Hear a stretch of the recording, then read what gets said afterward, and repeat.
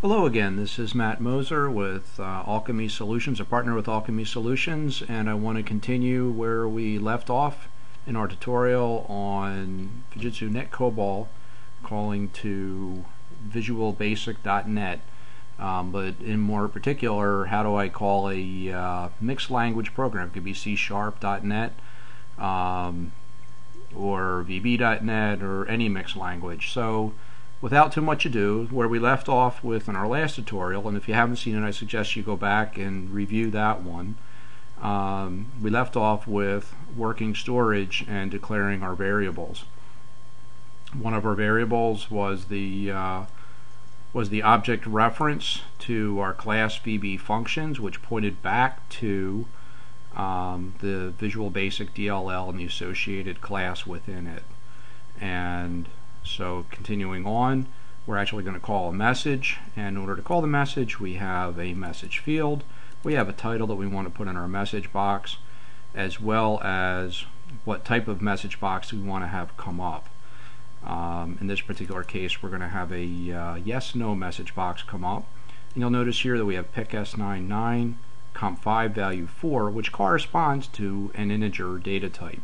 So this type and this type technically under the skins are the same thing. So as we kind of move along here a little bit, we're going to add some procedural code, and I have some off camera that you can't see. I'm going to copy in, and let's do that right now.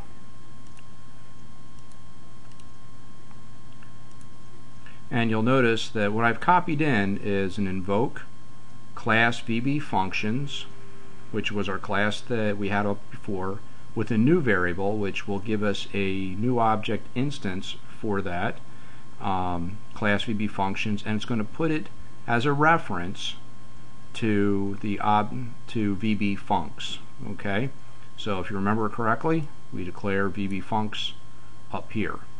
When we call our code, that's the function that we're going to use, VB funcs, not class VB funcs. And I'll show you why here shortly. Now let's put the rest of our code into place. And again, copying this off camera where you can't see it, and copy, paste, and the code that we have here now is this original code, which you need in order to create the instance only once for this one particular program. In this case, it's a straight through program, and we don't need to do any looping or anything, worry about initialization for more than one time. So in this particular case, we're going to move do you like coffee to the message, move coffee to the title, and then we're going to invoke do message. If you remember right from our first tutorial, do message is sitting in our VB DLL. So we're going to go back to our COBOL, and here we are back in the COBOL again.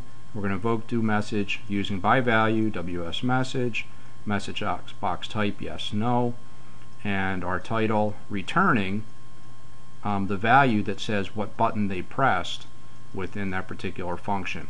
Just kind of want to show you something here. If I type in invoke VB funcs, this way you know whether or not you've got it set right. You'll notice that all of the particular properties, functions, and so forth that are available to VB func show up here.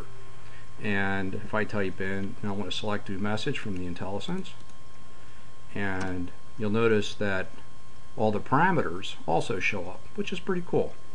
Watch what happens if I use the wrong one.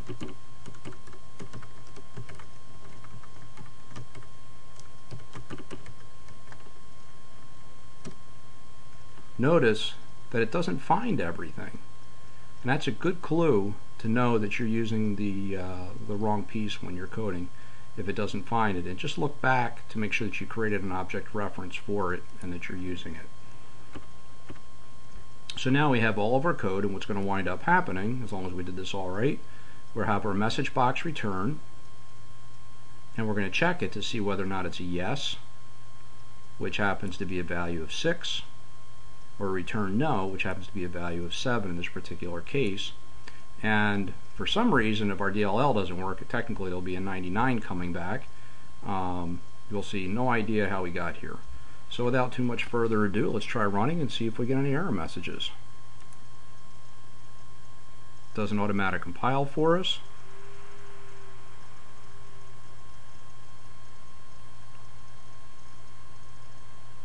And what do we see? Do you like coffee?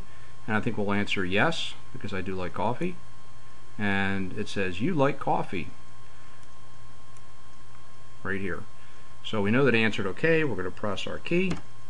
Boom. You've just seen how to call a through mixed language a VB.NET DLL, its associated class from FujitsuCobol.net. Again, if you have questions, you can reach out to our support center, or you can reach me at Matt_Moser at mosersoft.com. Have a great day. Thanks.